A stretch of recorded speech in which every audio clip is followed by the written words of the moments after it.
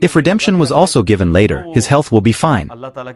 If he fasts later, so it is permitted by God. And if you fast, so there is more improvement for you in the eyes of God. If you know,